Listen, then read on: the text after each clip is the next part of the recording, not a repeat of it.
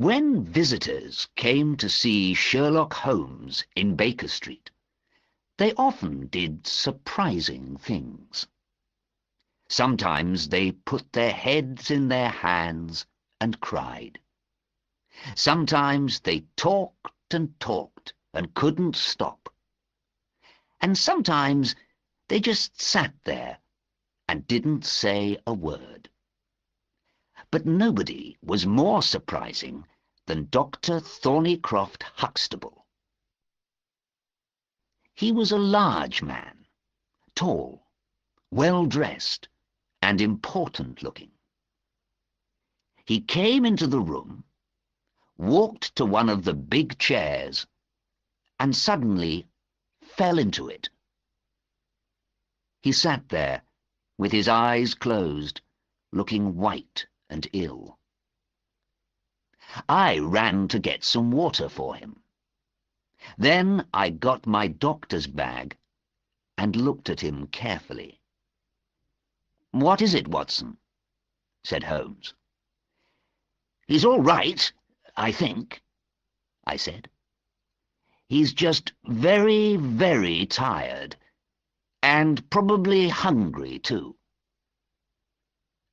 Holmes looked in the man's pockets and found a train ticket from Mackleton in the north of England.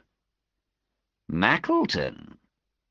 That's a long way," said Holmes. "It's not 12 o'clock yet, so he probably left home before 5 o'clock this morning." After a minute or two, the man began to move, and his eyes opened. A second later, he got quickly to his feet. His face was now red and unhappy. "Mr. Holmes, I am so sorry. I forgot to eat or drink anything this morning. That's why I felt ill." "When you feel better—" I began. "I'm better now, thank you," said our visitor. "And I want very much to talk to Mr. Holmes, to ask him something. Please, Mr. Holmes, come back to Mackleton with me by the next train." "I'm sorry, that's not possible," said Holmes. "I'm working on two important cases, the Ferrers case and the Abergavenny case. I cannot leave London at the moment." "Important cases?" our visitor cried. "But this case is very important too. You know about the kidnapping of the son of the Duke of Holderness 3 days ago?" "What? The government minister?" "Yes, that's him. So you didn't know. It's not in the newspapers yet, that's true. But Sherlock Holmes always hears news before other people, I thought." Holmes went to get one of his books and began to read the page about the Duke of Holderness. Holderness, 6th Duke. Wife, Edith, daughter of Lord Grey. One child, Lord Arthur Saltire. Houses in London, Lancashire, and Wales. Government minister for this, for that, for the other. "Well, well," said Holmes. "He's one of the greatest men in the country." "One of the greatest and one of the richest," said Dr. Huxtable. "I know, Mr. Holmes, that you don't work for money. But I must tell you this. The Duke is offering £5,000 for news of his son, and another £1,000 for the name of his kidnapper. "That," said Holmes, "is a most interesting offer." He looked at me. "Watson, I think we are going with Dr. Huxtable back to the north of England this afternoon." Holmes then looked at Dr. Huxtable. "Now, sir, tell me everything. What happened? When did it happen? How did it happen? And why does Dr. Thorneycroft Huxtable come to ask for my help 3 days later?" Our visitor drank some water and began his story. "My school, the Priory School near Mackleton, is the best school for young boys in England," began Dr. Huxtable. "We have the sons of Lord Soames, Lord Lever, and of many other important people. 3 weeks ago, Mr. James Wilder, the Duke of Holderness's secretary, came to see me. The Duke, he said, wanted to send his son, the 10-year-old Lord Saltire, to my school. On the 1st of May, young Lord Saltire arrived. He's a nice boy, and he soon began to like school life, had to make friends. His life at home, you see, was not very happy. We all know about the Duke and his wife. The Duchess, of course, now lives in the south of France. She left the Duke about 3 months ago, I think. But the boy loved his mother, and was very unhappy when she left. Because of this, the Duke sent him to my school. And after 2 weeks with us, he was much happier. Then, on the night of the 13th of May, he disappeared. The way to his bedroom is through another, larger room. 2 older boys sleep there. One of them never sleeps very well, and he heard and saw nothing that night. So young Arthur did not go out through that room. His window was open, and there is ivy all up the wall of the house. It is easy to get out of the window and down the ivy to the ground. So we think that he went out that way. He was in his usual school things, we think. A short black coat and dark blue trousers. We looked all through his room very carefully, but we found nothing strange, nothing unusual. When I learnt the news at 7 o'clock on Tuesday morning, I called everybody into the big schoolroom. Then we learnt more bad news. Heidegger, the German teacher, was missing too. His room is not far from Arthur's room. Heidegger went down the ivy. We know this because we found his footprints on the ground under the window. We know, too, that he was only in his coat, trousers, and shoes, because we found his shirt and his socks on the floor of his room. And he took his bicycle with him.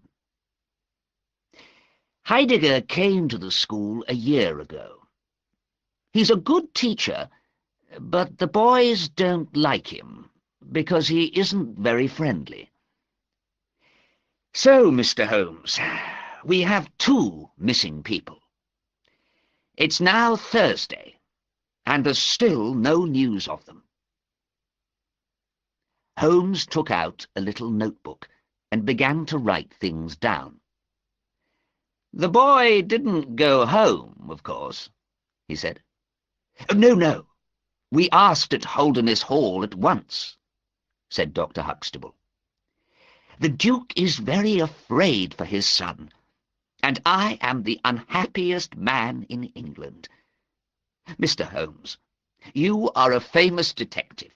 Please help me." "You make things very difficult for me," Holmes said. "How can I find marks in the ivy or on the ground after 3 days? Why didn't you come to me at once?" "Because of the Duke," Dr. Huxtable said. "He doesn't like people talking about his unhappy family life." "And what are the police doing?" "Well, they heard about a boy and a young man at the station early on Tuesday. They looked for them, and last night they found them in Liverpool. But it was a man and his son going to visit a friend. We lost 3 days because of that. And last night I couldn't sleep. So I took the first train down to London this morning." "Well, Dr. Huxtable, some more questions," said Holmes. "Did the boy take German lessons?" "No." "So he didn't know the German teacher well, then?" "He probably never spoke to him," said Dr. Huxtable. Said Holmes. "Does the boy have a bicycle?" "No." "Was any other bicycle missing?" "No." "So, did the German teacher ride away on his bicycle in the night with the boy on his back?" "I don't think so." "But what happened to the bicycle?" "Now, what about visitors? Did the boy have any visitors the day before?" "No." "Did he get any letters?" "Yes, one letter, from his father." "Do you open the boy's letters, Dr. Huxtable?" "No." "Then how do you know that the letter was from the father?" "I know the Duke's handwriting, and he says that he wrote a letter to his son." "Did the boy get any letters from France?" "No, I never saw any." "Do you understand me, Dr. Huxtable?" Holmes said. "Did someone take the boy away, or did the boy go freely? Because he had a letter from France, perhaps?" "I don't know," said Dr. Huxtable. "He only had letters from his father, I think." "Were father and son very friendly?" "The Duke is not a very friendly man, Mr. Holmes. He's not a bad father, but he is a government minister, and has a lot of things to do." "So the boy felt more friendly to his mother?" "Yes." "Did he say that?" "No." "Did the Duke tell you, then?" "Oh, no. The Duke never talks about things like that." "So how do you know?" "Mr. James Wilder, the Duke's secretary, told me." "I see," said Holmes. "That last letter of the Duke's, where is it now?" "The boy took it with him," Dr. Huxtable said. "It's not in his room. Mr. Holmes, our train leaves in half an hour." "Right," said Holmes. He looked at me. "Watson, let's get ready and go off to the north with Dr. Huxtable." Perhaps we can find some answers to this mystery.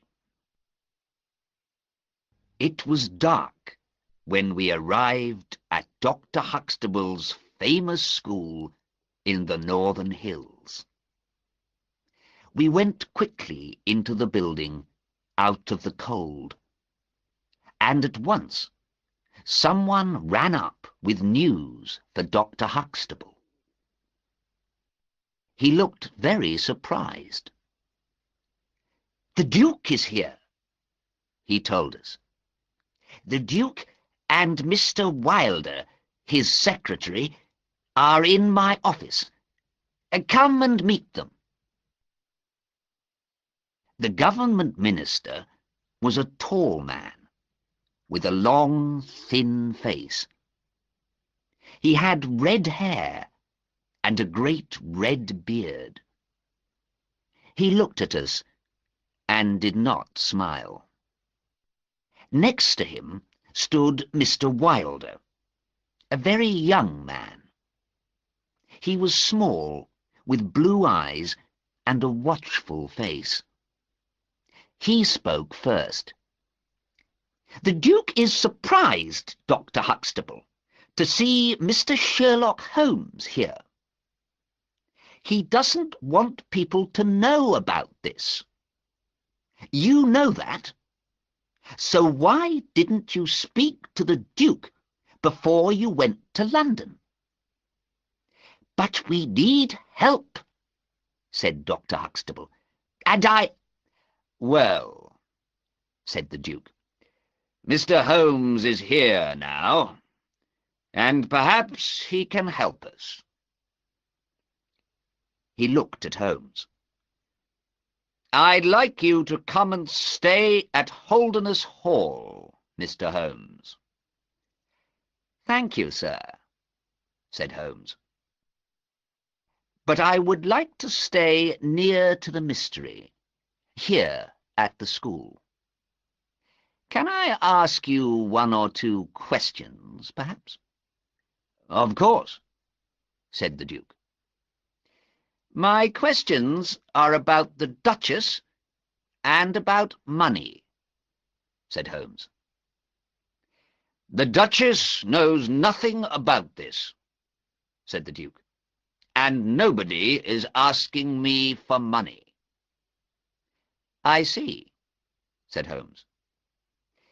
"You wrote a letter to your son before he disappeared. When did you post it?" "Post it?" said Mr. Wilder angrily. "The Duke does not post letters. I put the letter into the post-bag with all the other letters that day." A minute or two later, the Duke and Mr. Wilder left. Holmes then began at once to work on the case. We looked carefully all through the boy's bedroom and the German teacher's room. We looked at the ivy on the wall, and we saw the footprints under the German teacher's window. But we learnt nothing new. Holmes then left the house, and only came back after 11 o'clock. He had with him a large map. He brought it into my room and put it on the bed.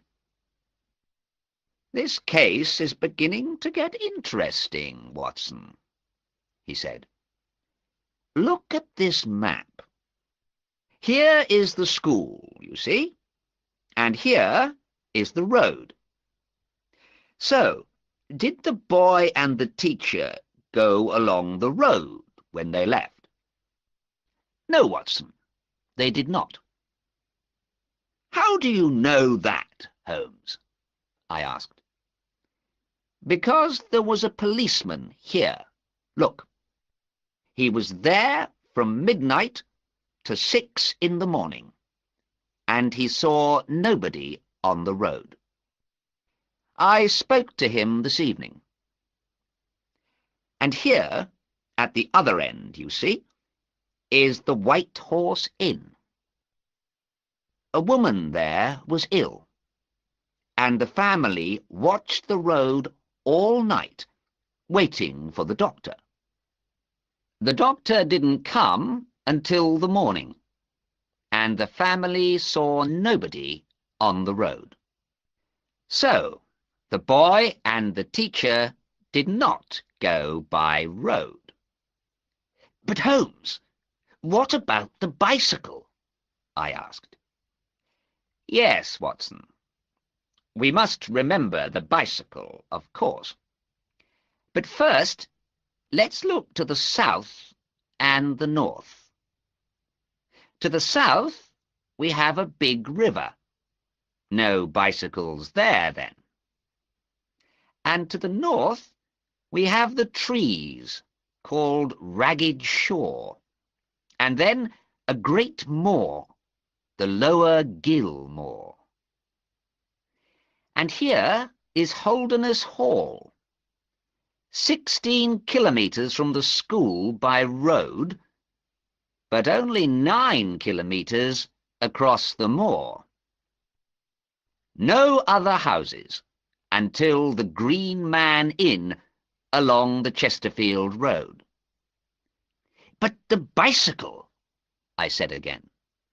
Yes, yes, Watson, Holmes said. It is possible to ride a bicycle across the moor. Difficult, but possible. Just then, Dr. Huxtable came quickly into the room. "News, Mr. Holmes," he said excitedly. "I bring news." In his hands was a blue school hat. "Look, this is the boy's hat. One of my gardeners found it this evening." "Where, man? Where?" asked Holmes. "Just north of Ragged Shaw," said Dr. Huxtable. "Aha!" said Holmes. "What did I tell you, Watson? Tomorrow we must walk north, across the moor." Very early the next morning, I opened my eyes and saw Holmes next to my bed. He was already dressed. "Come, Watson," he cried. "There is hot coffee ready for you. We leave in 10 minutes. By 6 o'clock, we were through Ragged Shaw, and half an hour later, we were on Lower Gill Moor. Across the middle of the moor was a small river, and the ground all around it was very wet. "We can easily see tracks in this wet ground," said Holmes. "Look carefully, Watson." We moved slowly across the moor, looking at every centimetre of mud. We found hundreds of sheep tracks, and once some cow tracks, but no bicycle tracks. And then, at last, we found something. Not far from the little river, right across some nice black mud, was the track of a bicycle. "Hurrah!" I cried. "We have it!" But Holmes did not look happy. "It's a bicycle, yes, but not the bicycle. Every bicycle has different tires. I know 42 different kinds of tire. This tire is a Dunlop, but Heidegger's bicycle had Palmer tires. The English teacher told me that. So this is not Heidegger." "Is it the boy, then?" I asked. "Probably not. The boy didn't take a bicycle with him," said Holmes. He looked again at the track in the mud. This track is going away from the school. Or perhaps to the school, I said. No, no, my dear Watson. Look at the tracks of the two tires. Are they the same? No, I said. One tire makes a deeper track. And that's the back wheel, said Holmes. Because the rider, of course, sits over the back wheel. The deeper track is the one on top. So this bicycle went that way, across the moor, away from the school. But who was the rider? Where did he come from? We followed the Dunlop track back, nearly to Ragged Shaw. Then we lost it in some cow tracks. Holmes sat down and thought for some minutes. "No," he said, getting up. "We must leave this question for now. Back to the mud by the river, Watson." 2 hours later, Holmes gave a happy cry. I quickly ran over to him and looked down at a long, thin track in the mud. It was the Palmer tire. "Here is Heidegger," cried Holmes. "Let's follow him, Watson." For a kilometre or more, we followed the Palmer tire north across the moor, losing the track, finding it again, losing it and finding it. Suddenly, the track stopped. "What happened here?" I said. "Did he fall?" Holmes looked carefully on the ground. Then he moved to some small bushes with yellow flowers on them. "Look," he said quietly. On one of the yellow flowers there was something red, the dark browny red of blood. "Bad," said Holmes. "Bad. What do I read here? Something or someone hit him. He fell. He stood up. He got onto his bicycle again and rode away. But there is no other track. Some cow tracks here, but no footprints. We must follow the blood, Watson." We soon found the bicycle, and then, behind a bush, we saw a shoe and found a body. There was blood on the man's head and face, and he was very, very dead. He had shoes on, but no socks, and we saw a nightshirt under his open coat. It was the German teacher. "Poor man," Holmes said quietly. "What shall we do, Watson? We can't lose any more time, but we must tell someone about this poor man." "Shall I run back to the school?" I said. "No. I need you with me." Holmes stood up and looked around. "Look," he said. "There's a workman over there. He can go back to the school for us." I went and got the workman, and Holmes wrote a note for Dr. Huxtable.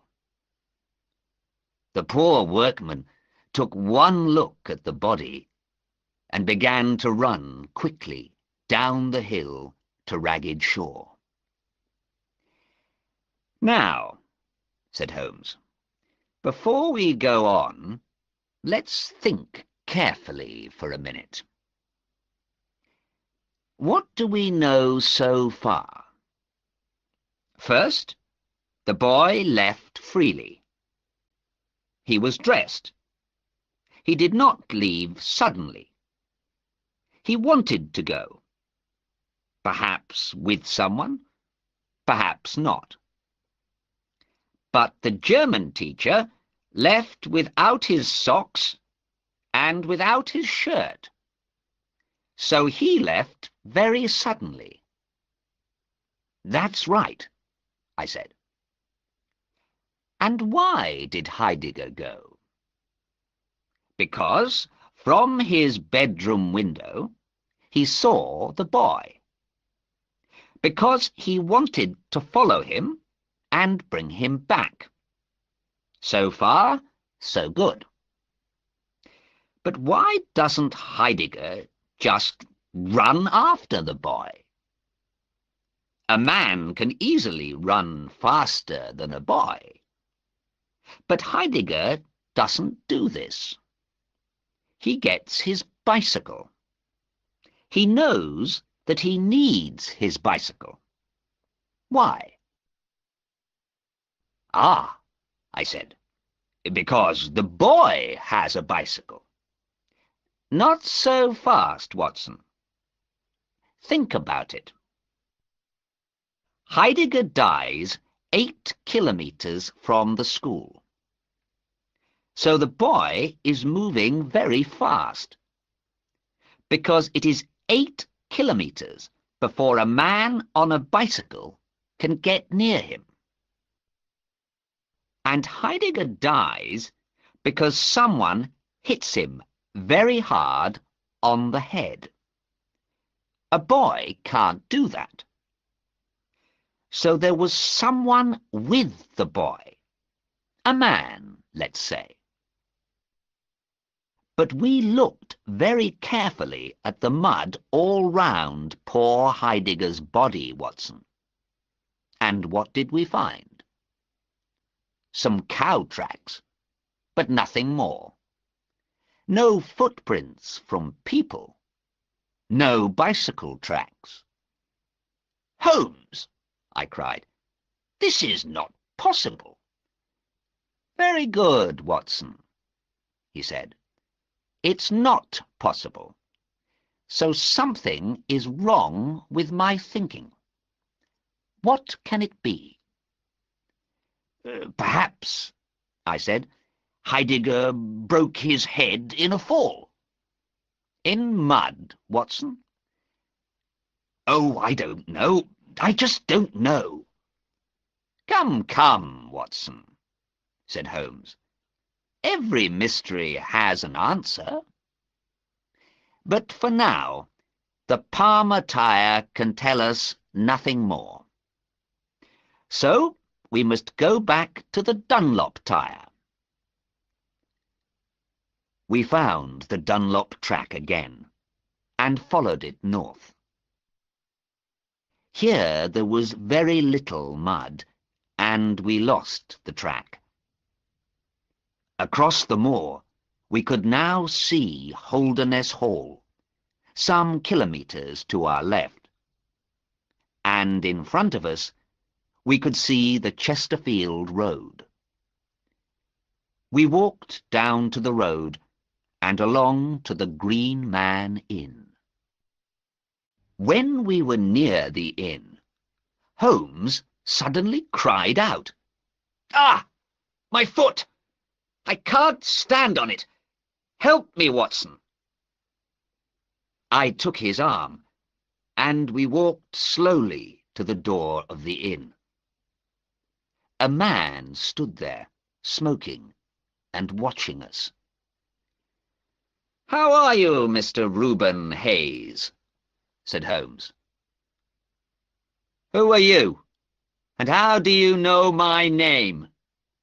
said the man. He looked very unfriendly. "Because it's on the door of the inn, over your head," said Holmes. "But can you help me, Mr. Hayes?" "No, I can't." "But I need help. I can't put my foot to the ground."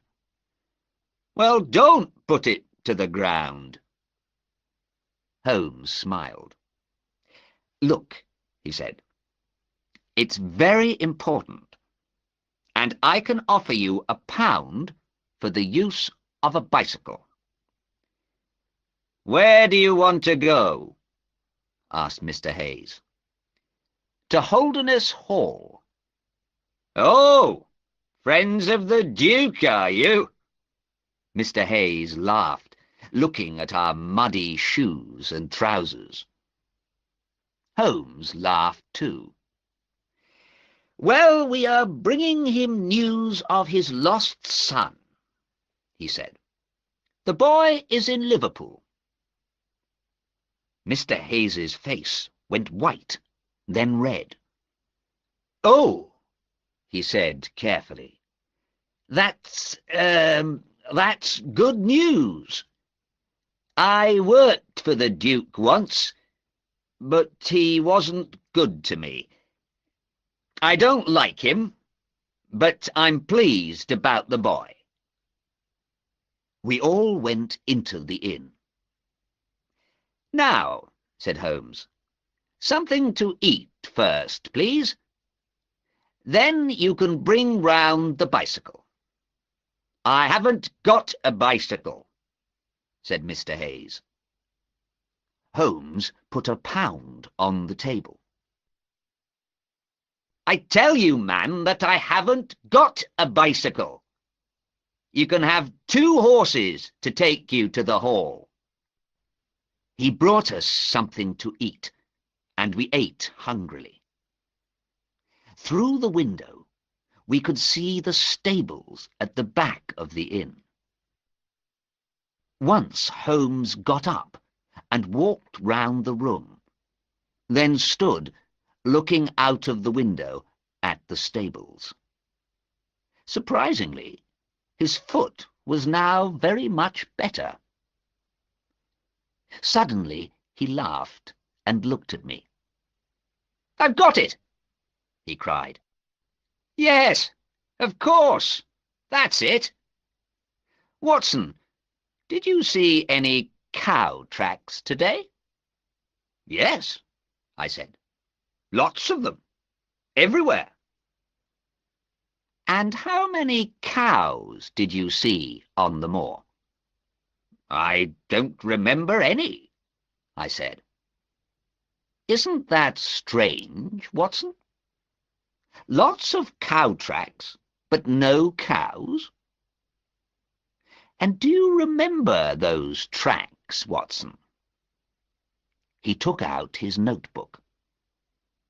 "There were tracks like this, and sometimes like this, and sometimes like this. Do you remember that, Watson?" "No, I don't," I said. "What does it mean, Holmes?" "It means that it's a very strange cow, Watson. Cows don't move like that. Now, let's go quietly out and have a look round these stables." There were 2 tired-looking horses in the stables. Holmes looked carefully at one of the horse's feet and laughed. "Look, Watson, old shoes, but new nails. Oh, this case gets more interesting every minute." I began to ask Holmes a question, but suddenly we heard someone behind us, and there was Mr. Reuben Hayes. His face was red and angry. "What are you doing in my stables?" he cried. "We're just looking at your horses, Mr. Hayes," said Holmes, smiling. "Why? Are you afraid of something?" The man opened his mouth, then closed it quickly. His face was still red and angry. Holmes did not give him time to speak. "I think your horses are tired, Mr. Hayes. We can walk to the hall. It's not far. 3 kilometers by the road, Mr. Hayes said. His eyes still watched us angrily. It was nearly dark when we left. We walked along the road for about 100 meters. Then Holmes took my arm. Quick, Watson. Off the road and up the hill. Then we can come down the hill at the back of the inn. We ran up the hill. This man Hayes, I said. He knows all about the kidnapping. Is that right, Holmes? Of course it is, he said. We can learn a lot more from Mr. Hayes. Ah, who's this? Watson, get down. There was a bicycle on the road. It came past us very quickly, and we saw the rider, Mr. James Wilder, the Duke's secretary. His face was white and afraid. Quick, Watson, said Holmes. We must watch him. We ran down the hill and stopped when we could see the back door of the inn. Wilder's bicycle was by the wall near the door. For 5 minutes, nothing happened. Then a man on a horse rode quickly out of the stables and disappeared down the road. What do you think of that, Watson? Said Holmes. Somebody's running away. Yes, but not James Wilder, because there he is at the door. We could see Wilder in the light from the door. He stood there looking out, and 10 minutes later another man came down the road and went into the inn. Then a light came on in a room upstairs. Come, Watson, we must get nearer, Holmes said. We went down the hill and walked very quietly to the back door of the inn. The bicycle was still by the wall. Holmes looked at the wheel and laughed quietly. A Dunlop tire, Watson. Now, I must look through that upstairs window, so I need your back, Watson. Holmes stood on my back, but only for a second, and then he was down again. Come, my friend, he said. It's a long walk to the school, so let's start at once. I can give you all the answers to this mystery tomorrow. It was a long, cold, muddy walk back to the school. I went to bed at once, but Holmes went out again, to Mackleton, I think. I was very tired, and slept all night like a dead man. At 11 o'clock the next morning, Holmes and I were in the Duke's office at Holderness Hall. Mr. Wilder came to speak to us. The Duke can see no one today, he said to Holmes. Holmes looked at him coldly. The Duke can see me, he said. Please tell him that I am here. After half an hour, the Duke of Holderness came into the room. He looked older, tired and ill. Well, Mr. Holmes, he said. Holmes looked at James Wilder. I can speak more freely without your secretary here, sir. Very well, said the Duke tiredly. Please, James. James Wilder gave Holmes an angry look, but he went out of the room and shut the door. Holmes looked at the Duke. "You are offering, I hear, £5,000 for news of your son. True? And another £1,000 for the name of the kidnapper. True." My friend smiled. "I see your cheque-book on the table, sir. I would like to have your cheque for £6,000. "Mr. Sherlock Holmes," the Duke said angrily, "what is this about? Do you have news of my son or not?" "Oh, yes," said Holmes. The Duke's eyes never left Holmes's face. "Where is my son?" he said quietly. "He is, or was last night, at the Green Man Inn, 3 kilometres along the road to Chesterfield." The Duke fell back in his chair. "And the name of the kidnapper?" Sherlock Holmes's answer was a very surprising one. "You," he said. "And now, sir, your cheque, please." The Duke stood up, his face white and angry. Then he sat down again and put his face in his hands. It was some minutes before he spoke. "How much do you know?" he asked. "I saw you with him last night," said Holmes. "And how many people know about this?" "Only I and my friend here, Dr. Watson." The Duke took out a pen, opened his cheque-book, and began to write. "When I made this offer, I didn't know—" He stopped, then began again. "Are you and your friend going to talk about this, Mr. Holmes?" "I don't understand you, sir," said Holmes.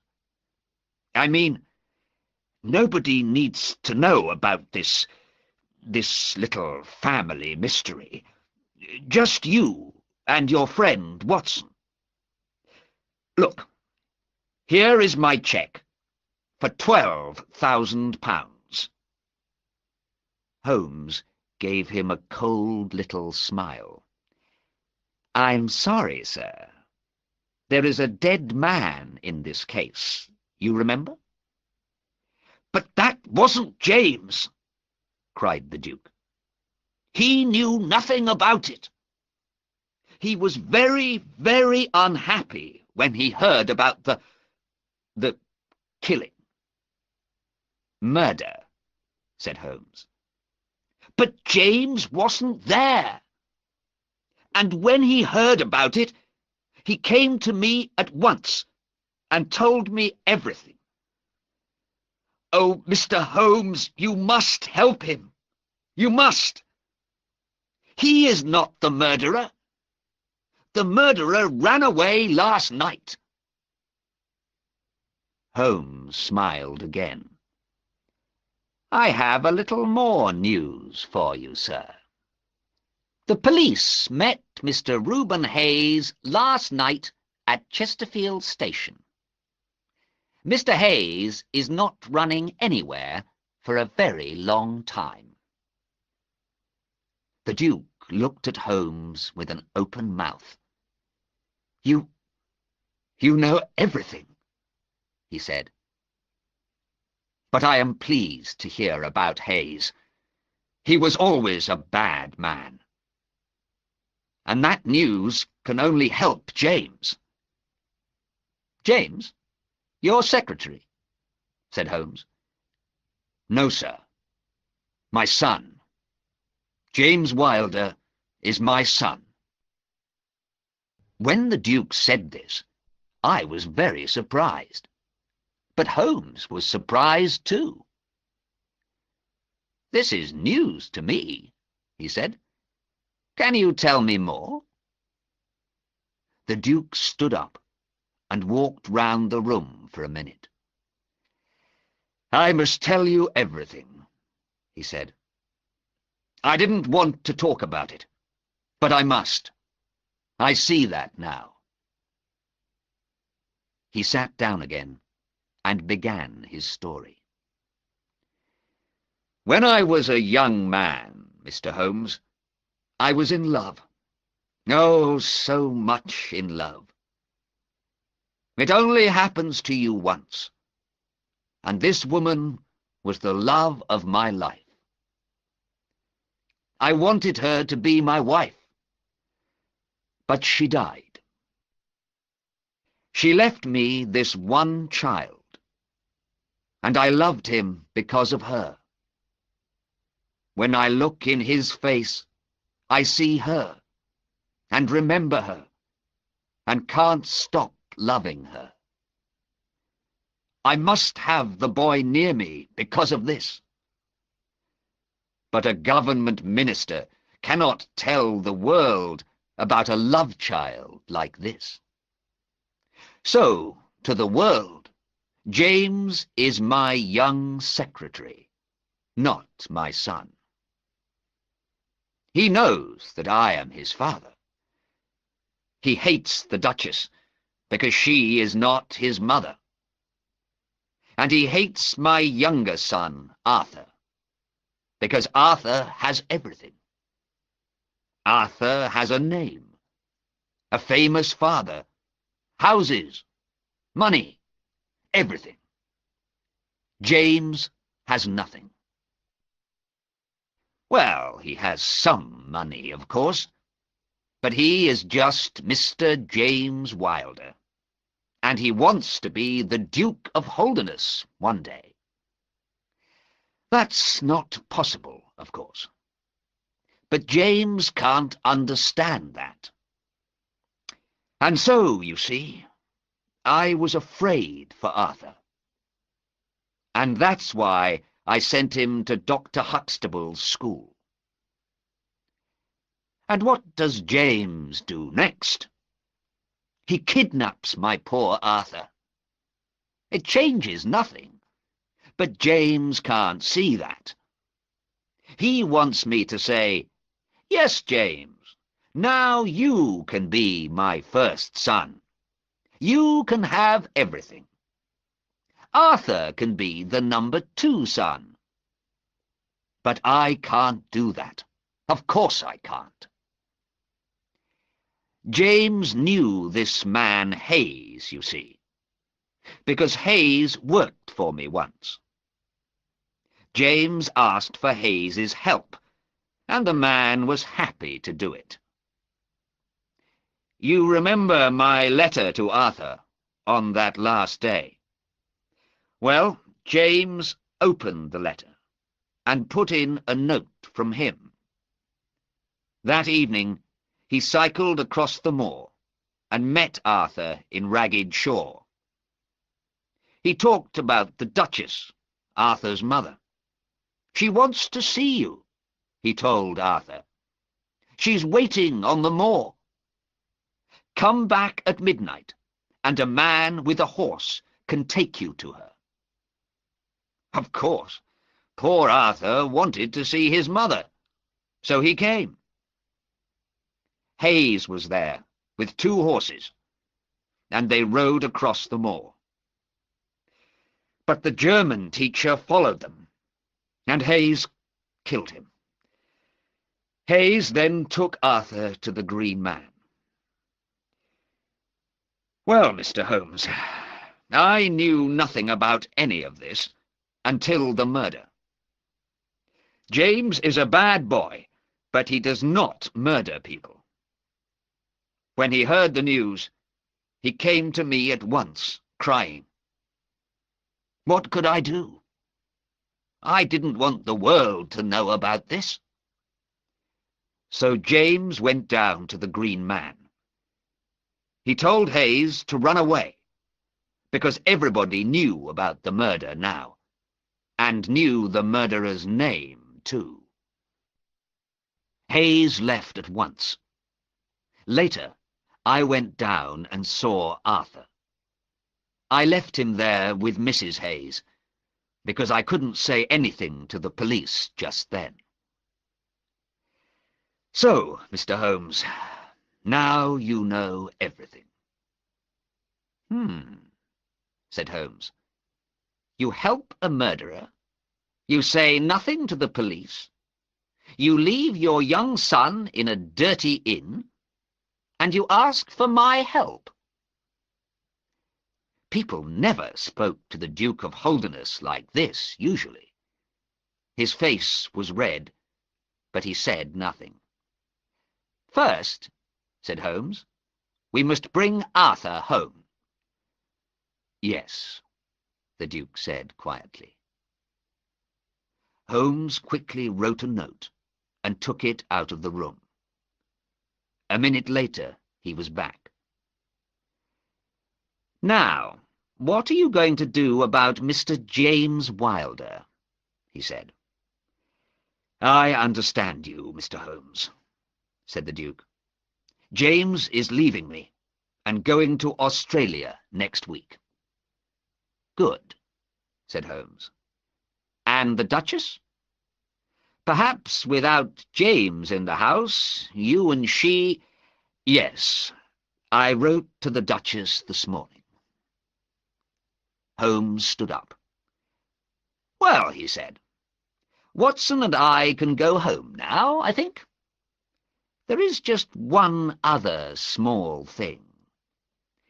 This man Hayes took 2 horses across the moor, but the horses' feet made the tracks of a cow in the mud. How was this possible? The Duke looked surprised and thought for a minute. Then he went away and came back 2 minutes later with a glass box in his hands. In the box were some horseshoes. We found these shoes under the ground in the garden, the Duke said. They are about 500 years old, we think. The Holderness family has a long and interesting past. Holmes opened the box and took out one shoe. It was a shoe for a horse's foot, but it looked like a cloven cow's foot. Holmes wet his finger and ran it round the bottom of the shoe. A little mud came off on his finger. Thank you, said Holmes. He put the horseshoe back in its box.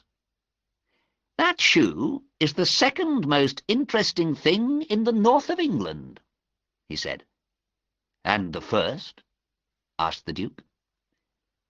Holmes took the cheque for £12,000 from the table and slowly put it into his notebook. I am a poor man, he said. He looked lovingly at the notebook, then put it carefully in his pocket.